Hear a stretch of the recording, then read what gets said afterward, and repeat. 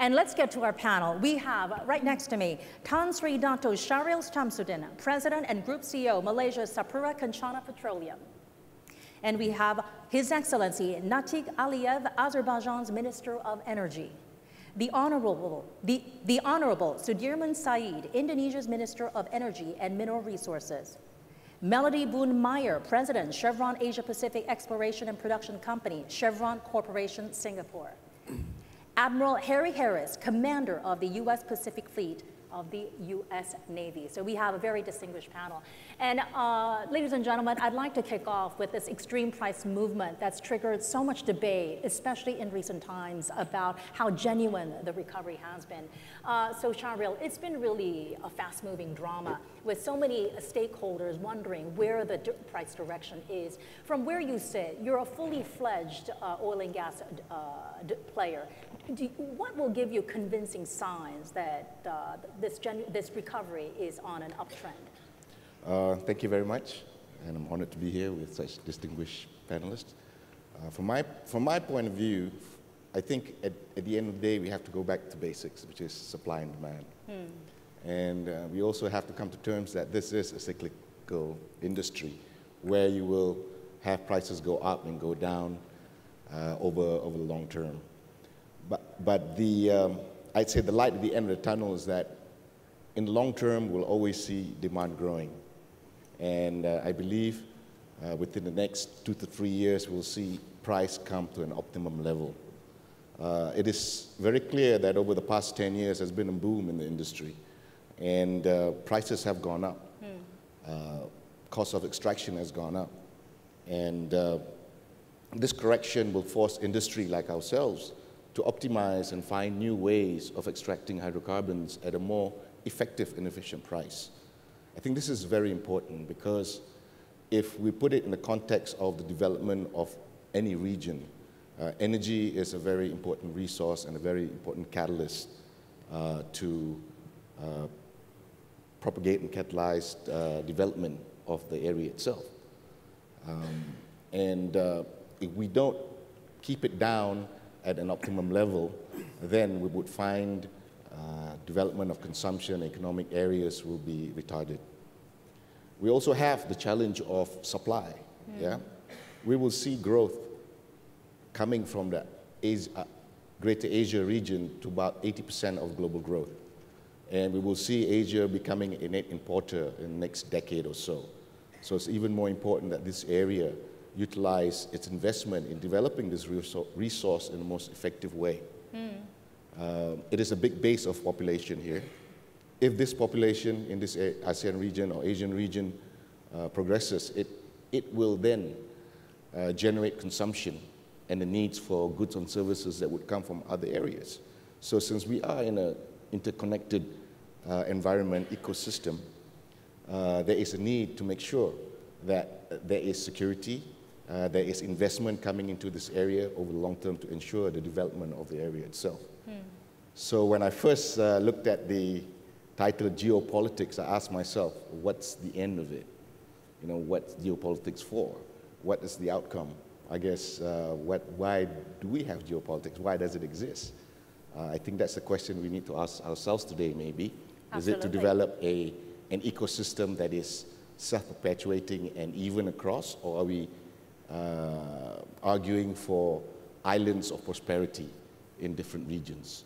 Right. So I guess that's my opening statement. Overall, everybody is saying that we're ultimately in a long-term uptrend. But if you take a look at what the oil majors are doing, we'll get a Melody to comment in just a little bit. In the end, it seems like maybe it might not be the case because we have more supply evidently coming onto the market. So from where you sit, just along the Caspian Sea, Minister Aliyev, the recent oil rout, it certainly dented your state finances. But do you, as a host country, are you still stepping up CapEx in investment? Thank you so much. First of all, I would like to say that I am very pleased to be here in Jakarta in such significant event like World Economic Forum. And I came from Azerbaijan, like you say. It's a country on the west side of the Caspian Sea. And if we speak about the geopolitics, I would like to say that now the energy is the main factor, of stability, development of each country. And if we would like to develop our economy, we have to secure our energy supply, demand, diversification routes, and so on.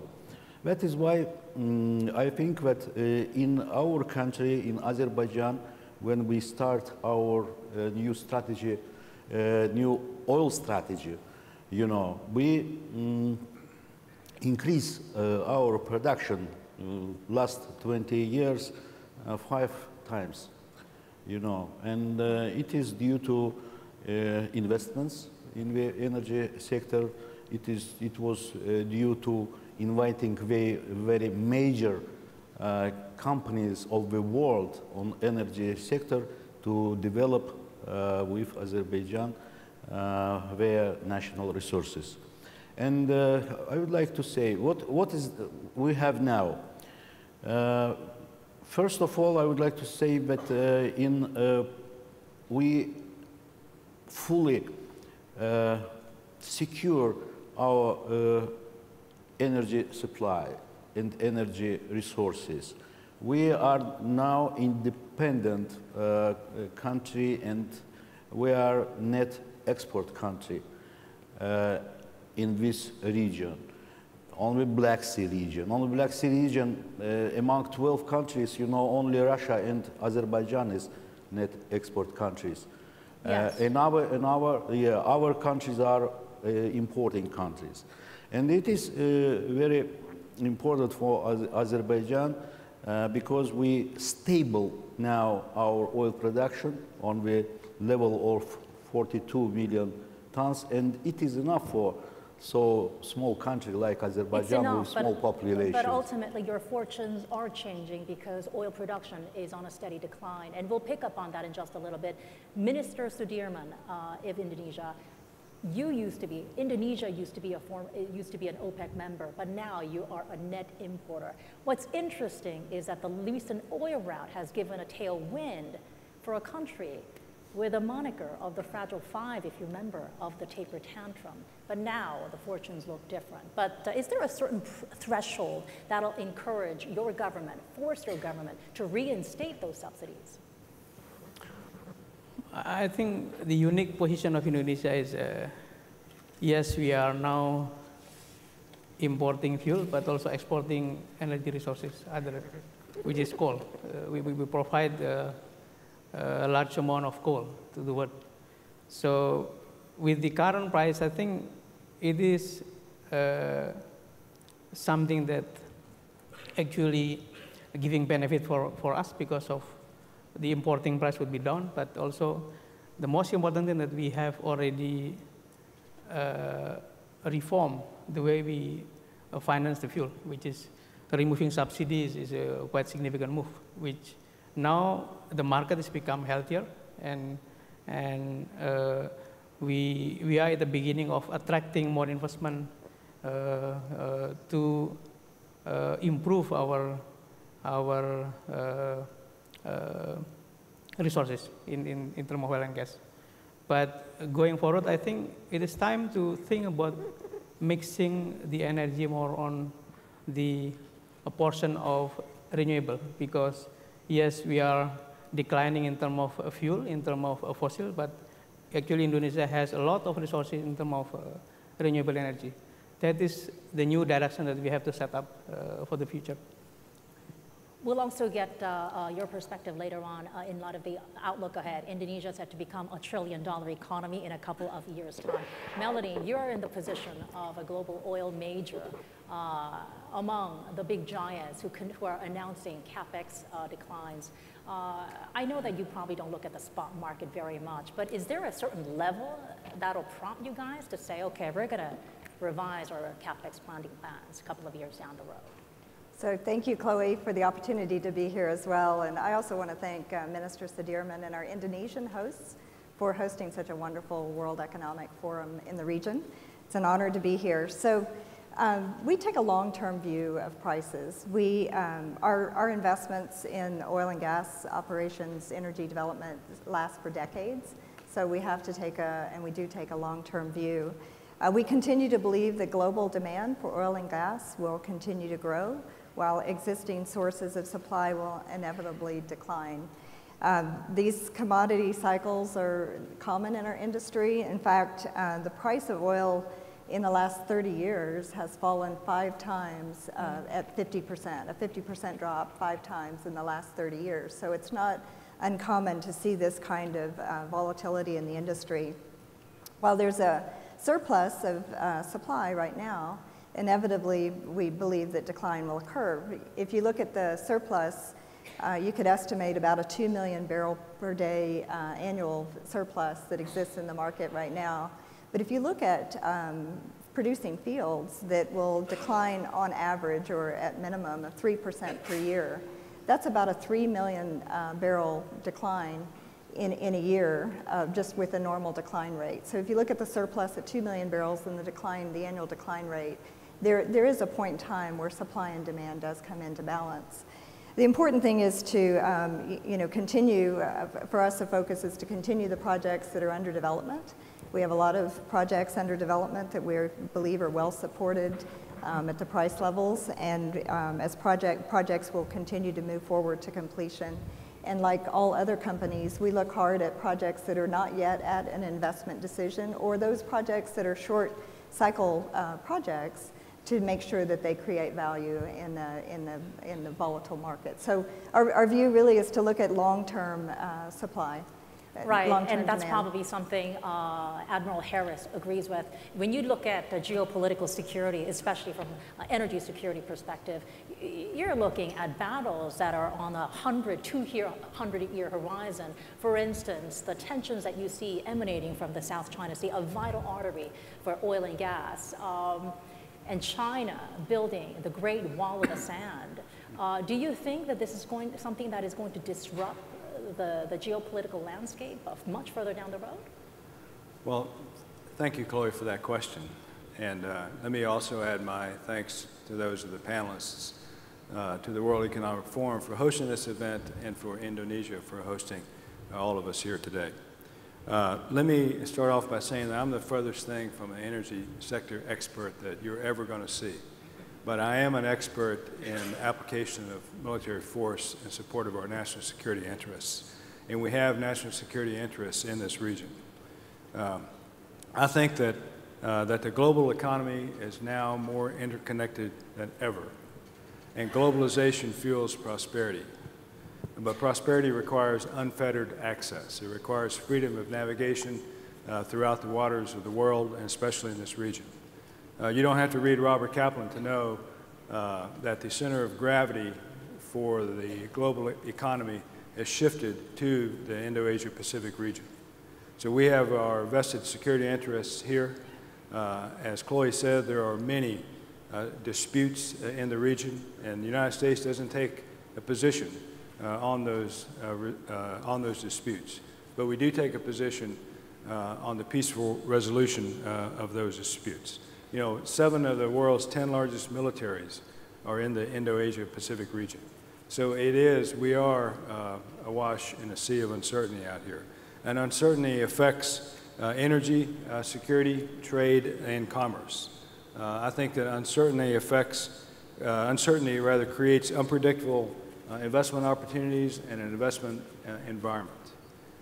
And I think that there are nation states in the region that are contributing to the increase in provocations and tensions that affect that security and stability.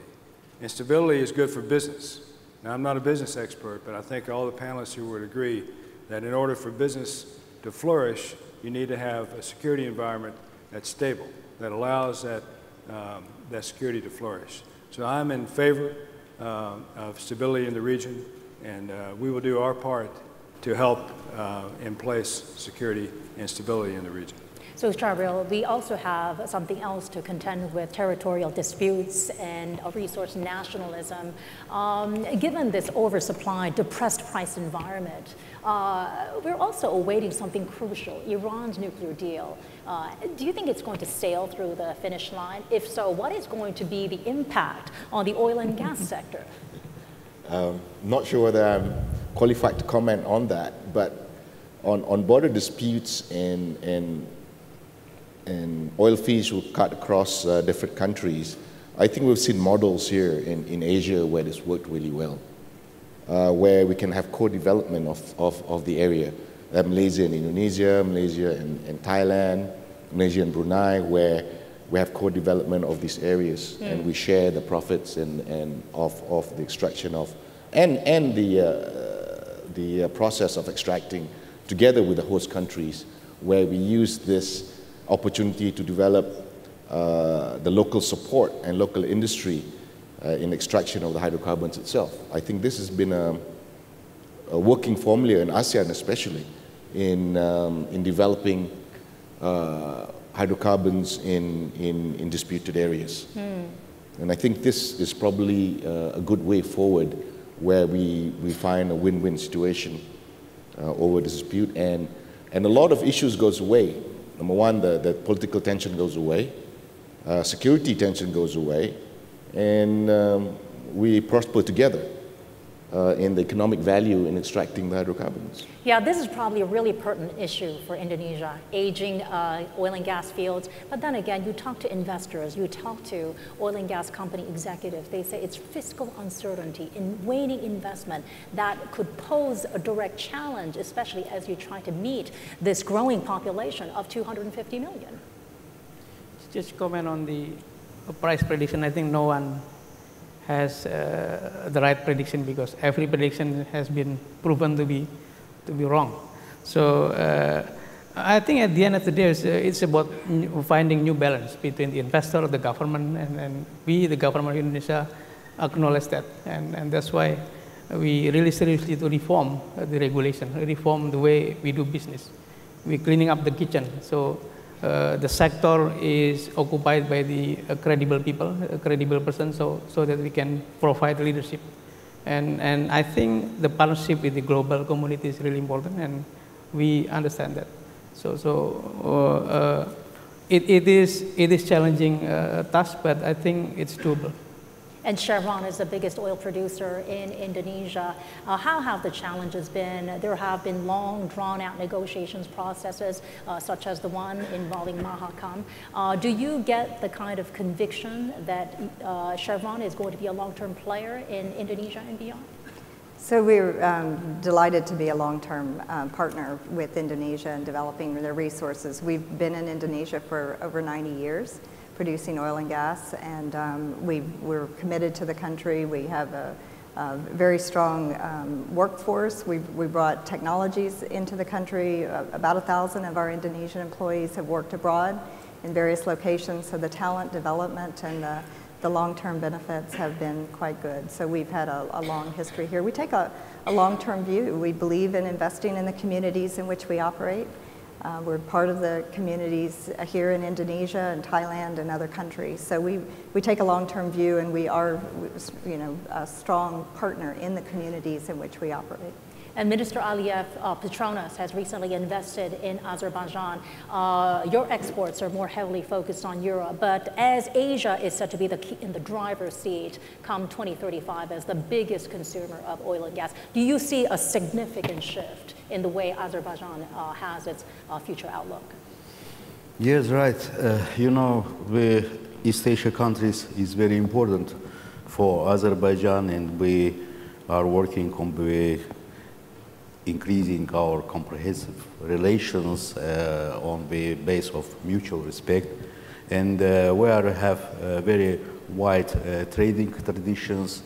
And now Azerbaijan is,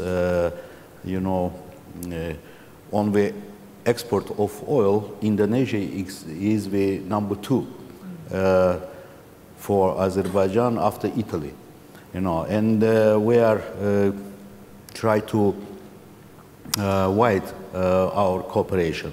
Petronas, like you mentioned, is the company who participate in very huge project in Azerbaijan. It is Shahril unique world-class gas field in Azerbaijan, and they participate in stage 2. They have share in this project, 15.5%, and we are very happy to have this company in our country. The second one, we are now on gas production. Azerbaijan mainly directed to East South Europe, you know, and but I think that in this case we will have a lot of opportunities to supply all the neighboring countries along Southern gas corridor, and I think that in future we will more active, not only in East, like I said, Southeast Europe, but in East Asia. Yeah, so we're talking about, thank you, sir. So as we talk about this cohesive environment, but in actuality, Admiral Harris, do you think that sparring interest over energy security in the future will actually create more economic uncertainty? I think there's a potential for that to happen, but I agree with the other panelists when we say that, you know, business is good for the economy, obviously, but it's also good for security. I think all of these initiatives to improve the business climate in the region is going to be good for security. And I'm happy to be a part of that. Well, thank you very much. And so we're in this peculiar environment. We started with this excessive price weakness that led to the biggest M&A in a decade. And then you also have potentially Iran coming into the market from different angles. We have different stakeholders here in the oil and gas industry. So for Shahril, you're upstream, but also downstream. The opening up of Iran, what does this mean? Does this mean a bonanza of opportunities or competition? Well, we'll come back to the basics again. It's about supply and demand in terms of how investments will go in oil and gas. So what it means that if it does happen, then there'll be increase in supply, which means prices will probably be weaker.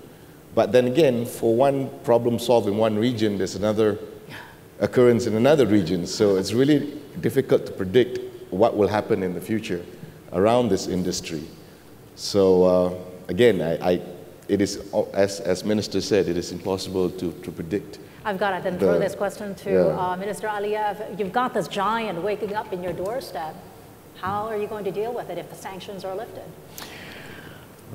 You know, I agree with my colleagues, and it is too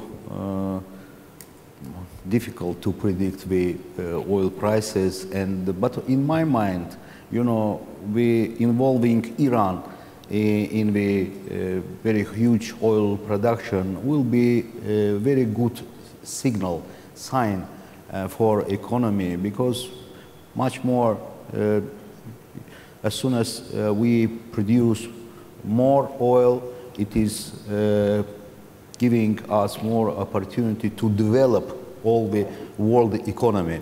That is why, you know, I think that when we speak about the supply demand, it is just only one or two factors which are impact on the world price of oil. But there is a lot of other factors like geopolitics, you know, and you know, in the world we have very many regions, hotspots, you know, which are now are in not only just conflict, but it is a big confrontation, and its impact on the oil prices. Like I said, the relation between Russia and Ukraine, you know, the events on Syria and the Yemen, on Nigeria, and Libya, and so on. This is the geopolitics factor. There is environmental factors because we need more and more spend the money and invest in the environmental issues, you know. And but I would like to say that for consumers and for producing countries, it is very important to have predictable prices, because it is very important. Not the volatility of the prices. It is not give some preferences for producing or consuming countries, but we would like a producing country, we would like the predictable prices on the world market. Yeah. Thank you.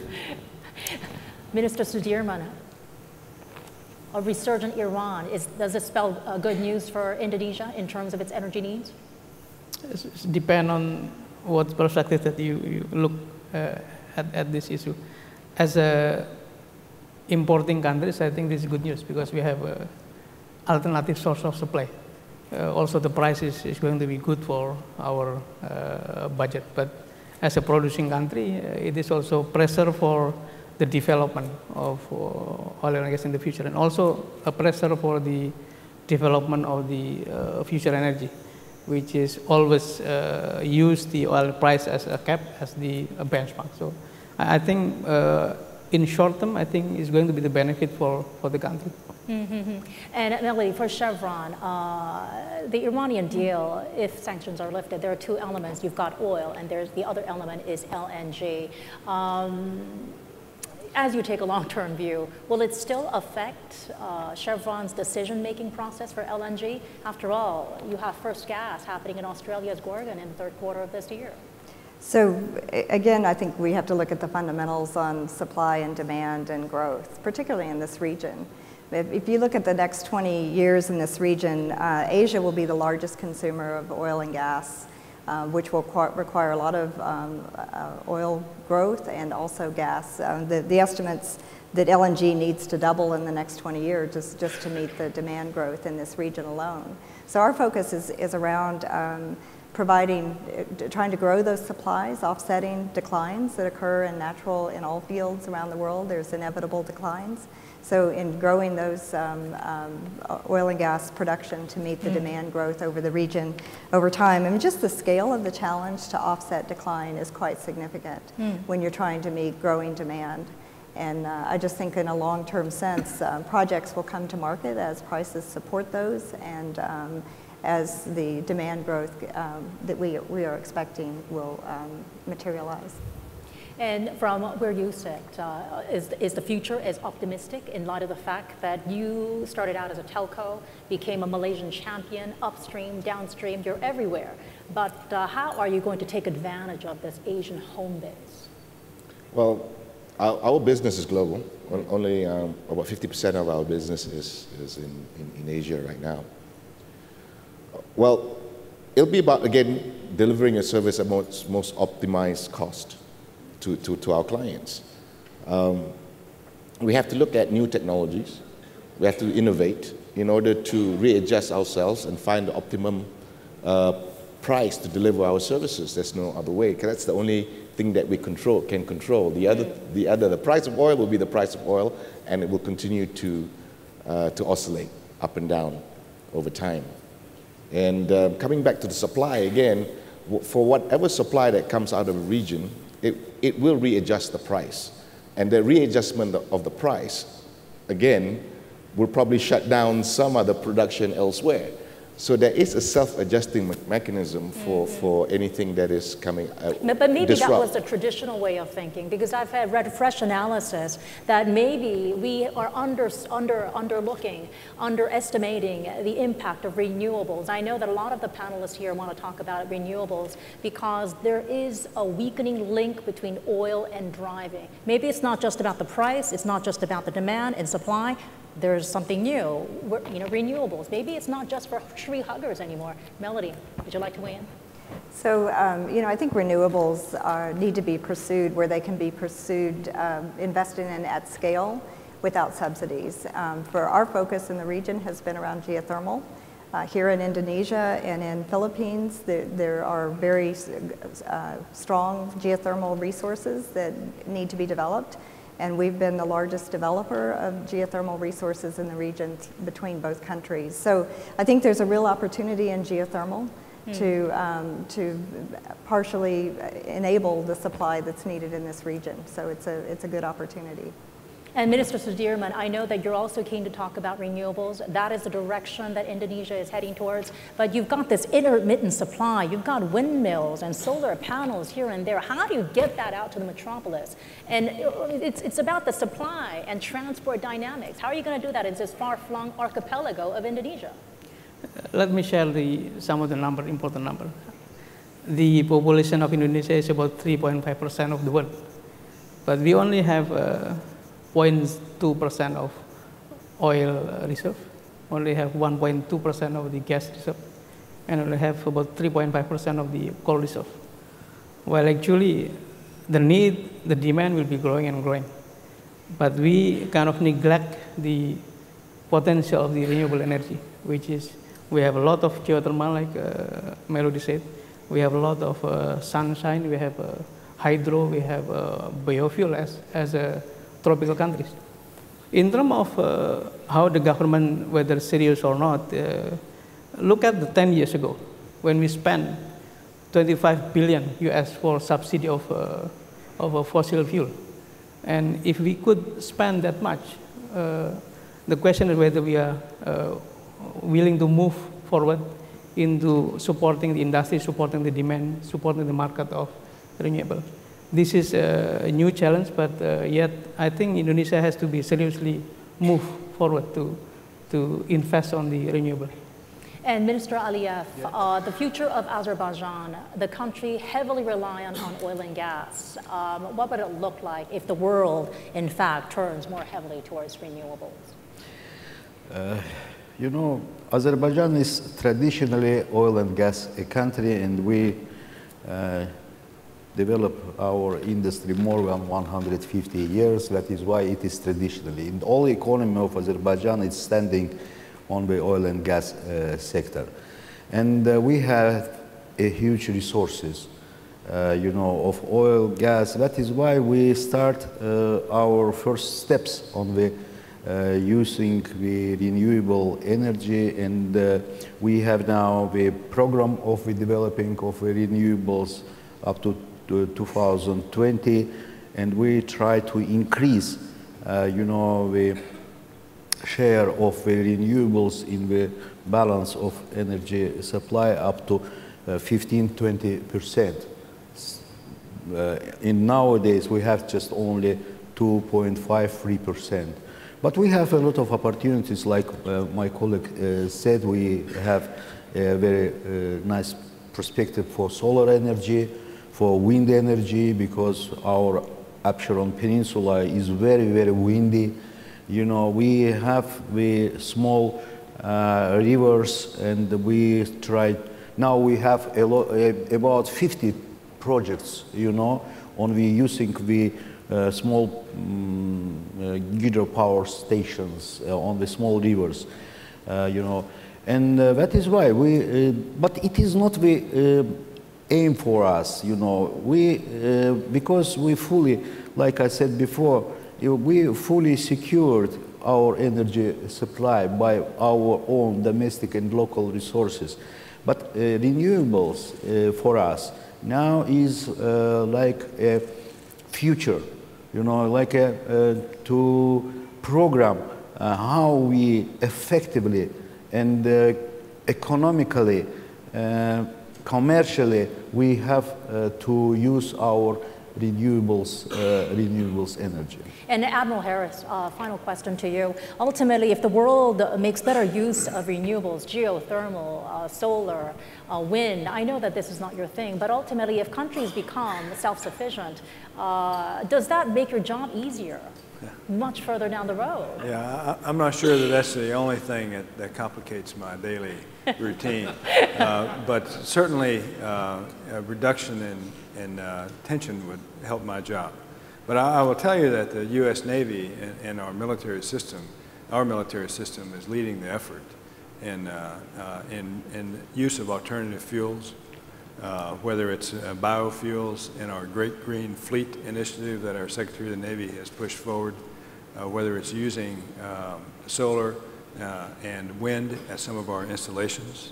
So I'm pleased with that and actually proud of the work that the Navy is doing to help energy conservation in the United States. Well, thank you very much for that. So what are your thoughts, really, members in the audience? Do you feel that the renewables are going to make a difference in our future? We'd like to get you to get involved in our conversation. I believe we have a couple of mics being passed around, so we'll start taking questions from the floor. You've been so gracious and kind in helping me get through the sticky process at the very start.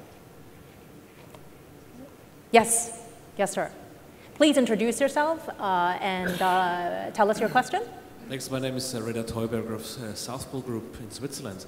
My question is to Mr. Sudirman. Indonesian government has done a revolutionary move to remove fossil fuel subsidies at the beginning of this year. My question is, Mr. Sudirman, in case oil prices go up again, will the subsidies come back or will you keep them out of the system? Okay, hang on to that, Minister, because we'll take two more. We'll do three at a time. Yes, sir. Please introduce, yeah, there's a lady coming towards you with a mic. So the first question was what I asked. At what price point fuel subsidies get reintroduced? Great question. And yes, sir. Okay, thank you. Thank you. I have a question to Admiral Ares. My name is Manfred. I'm from Switzerland too. I'm a journalist. How worried are you, Admiral, about the empowerment of the Chinese naval forces, because they are sooner or later are challenging the American presence there, the Pacific Fleet, I guess? And the second question, how worried are you about the tension in the South China Sea, which is a hotbed from a political and economic point of view? And what are the plans of the United States to keep peace, as you mentioned before, is the overall goal of the United States in that area? Thank you very much. So there were two questions. We'll first take from Minister Sudirman. Fuel subsidies, when they come back, all of a sudden oil shoots up to 70. I mean, ultimately, isn't the mega merger predicated on higher price? That is a question of many people, and I said, and the President said that we will never retreat from this policy, because it is healthy for the market, it is healthy for the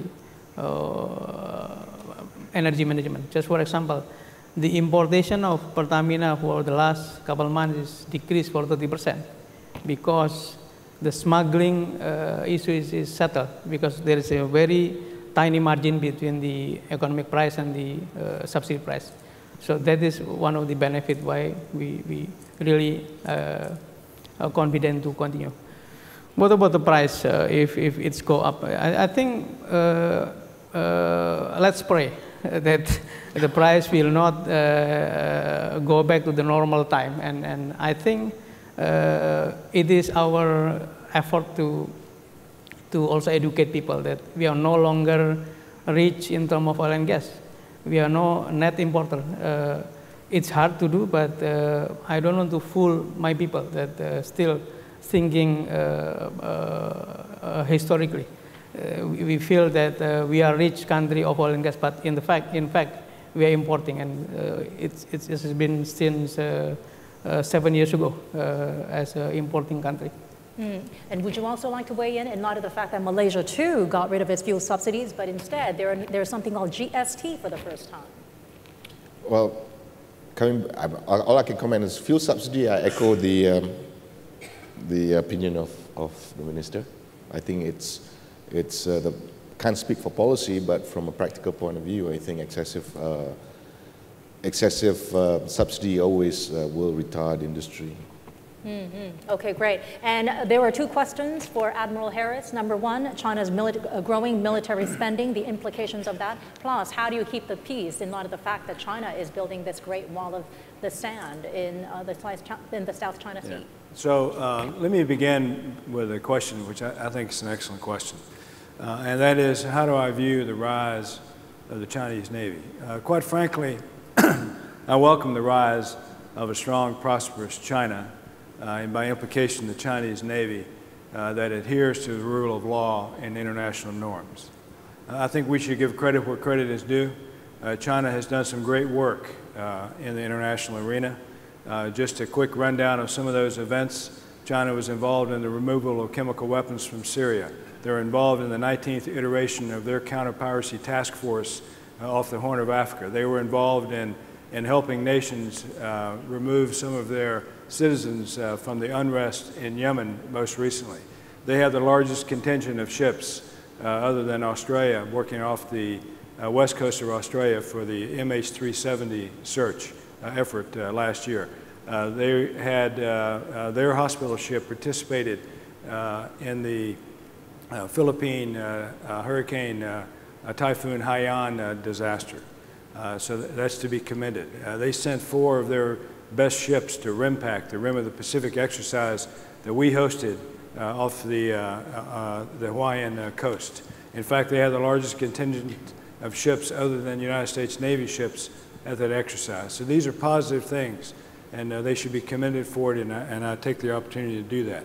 However, I think then, to get to the second question, China is responsible for the rise of tensions and provocations in the South China Sea. I think you should look at the 2002 ASEAN-China Declaration of Conduct. If you take a look at the 2002 declaration which China agreed to do, then you look at what China is doing now in the South China Sea with their sand grab. I think that you'll find that that is stark in the changes between what they agreed to do and what they were doing. So I'm concerned about that, and I view that as a source of tensions in the South China Sea. And those tensions could disrupt stability and by extrapolation, prosperity. And those disruptions could trigger treaty obligations that the United States has with countries in the region, as well as other countries throughout the area. So I'll stop thank there. you very much. We'd like to, yes, yes, we have 1 here, 2 here, and 3 here. Yes, thank you. Yes, and 4. Okay. Please let us know who you are. Hi, my name is Eti from Gajah Mada University and Atmajaya University. I have 3 questions to anyone in the panel. Number 1, what is the leading country that has done research in renewable energy? If anyone knows about this. Number 2, are there any collaboration between government, scientists, and corporations? And number 3, are there any collaboration between countries in the region or countries around the world, or is it secretive because it will generate revenue? Thank you. Okay, hope you all got that. I think there are 3 questions. It's all concerning renewables. What is being done? Is there a crossover platform where governments and corporate sector, public-private sector effort in renewables? I think that's the theme. And we'll take another one from you. Yes? Hello. My name is Banka. I am from Surabaya, making a steel company, working for a steel company. My question is again on renewables. It is how cost effective is renewables with respect to oil at say $60, $75, and $100? Great question. Yeah, if oil keeps on getting depressed, is it worth all the effort digging underneath the ground and catching whatever wind movements that we see? Who would like to take this question? Melody, yes. I'll make a few comments. You know, I think to meet the growing demand for energy, all forms of energy are going to be required. It's going to be oil, gas, nuclear, coal, renewables, all forms will be needed to meet the growing demand. And renewables will compete at some price point, but it also is so important that renewables compete at scale and without subsidy. And a lot of companies are focused on understanding how to create renewable energy opportunities that can compete at scale and also without subsidy. And I think that that's important. But the view is that all forms of energy are going to be required to meet the growing demands. Minister.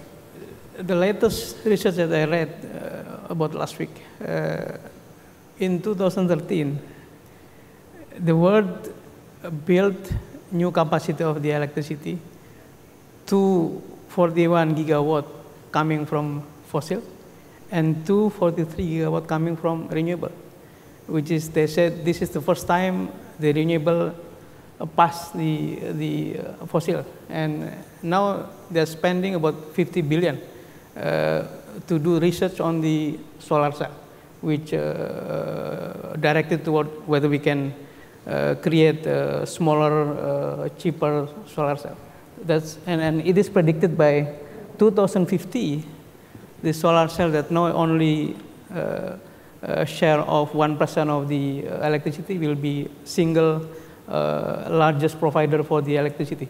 That is the prediction. And of course, this is very, what you call, visionary, very futuristic view, but I think for me in Indonesia, this is one of the choice, one of the option, because the fact is the fossil will be gone. It's a matter of time. But the renewable resources will be always renewable. And what do we do as a government? I will test the willingness of the stakeholders by asking the huge budget next year, doubling the budget, and then also increase the portion of renewable as the initiative. And hopefully with the partnership between corporation and government, we will create market, we'll create industry to support. And this is what we call the new direction that we have to take. Wow, so perhaps yes, I think we have a couple of hands going up. Yes, sir. There's a mic coming your way. My name is Anil Bhatia. I'm from ABB. We are into renewables and power and industry. Question is to the Minister, Mr. Sudirman, as you said just now that you will push for renewables through policy and so on. In many of the islands, Indonesia has 17,000 islands, renewables is already on price parity with the cost of, let's say, generating power through diesel power plants. So how would you push this further through policy? So again, far-flung islands, Indonesia's archipelago, 7,000 islands. How do you patch together renewable energy to different households? That is even more relevant, in my opinion, because the renewable is supposed to be based on the local resources, right?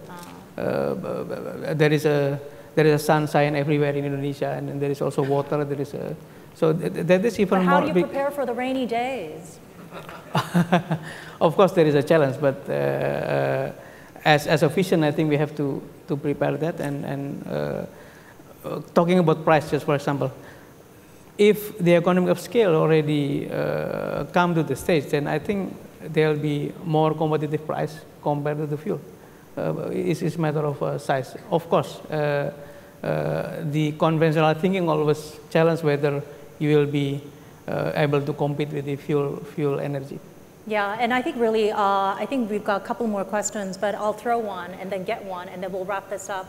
To Melody, for oil majors, something like carbon capture, this is being talked about.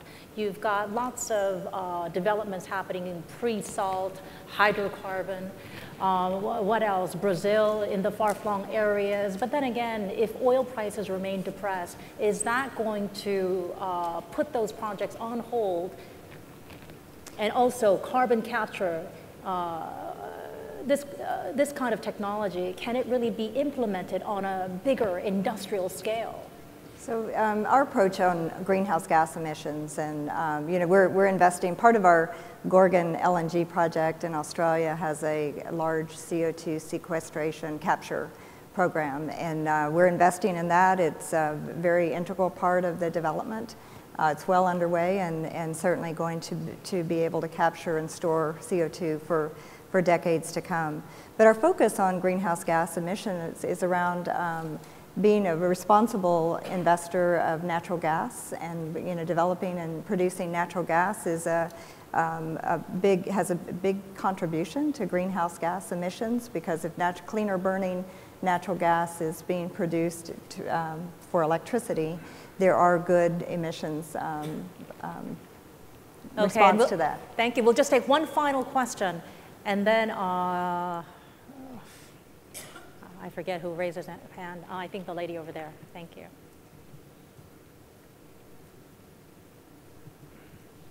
Thank you. Hagya from the Straits Times. My question is to Admiral Harris. You've talked about China raising tensions in the South China Sea. My question is, at this point, do you see a heightened risk of some kind of incident or confrontation in the South China Sea, or in the near future, or are you preparing? What kind of scenarios are you preparing for? Thank you. I think that my job is to prepare for all scenarios from a position of strength. And my concern in the South China Sea is not major naval force on force or major military force on force conflict. My concern is that there are young men and women that captain these small ships, these Coast Guard ships and fishing vessels and whatever, that they're trying to do the right thing on the high seas, and their activities could trigger then the use of larger ships and actual naval forces of governments that are involved in some of the disputes. And that is what concerns me. Again, I don't think that there's a likelihood of major force-on-force conflict in the South China Sea today. I have to be ready for that from a position of strength, but I am concerned about those small actions, those tactical actions that have strategic consequences throughout the region. Thank you very much. I'd like to thank everyone for taking part in this conversation with us. We're very grateful and honored to have you all with us here in Jakarta. Really appreciate it. I believe that we are going to wrap up now. I'd like to thank our distinguished panelists, Admiral Harris, much appreciated, and Melody Boone Meyer of Chevron, Minister Sudirman Said, and also Minister Aliyev, and also Tan Sri Dato Shahril. Shamsuddin, much appreciated. I'd like to give a big hand of applause to everybody. Thank you very much. And you've been watching Channel News Asia's forum here at the World Economic Forum on East Asia. Thank you very much again.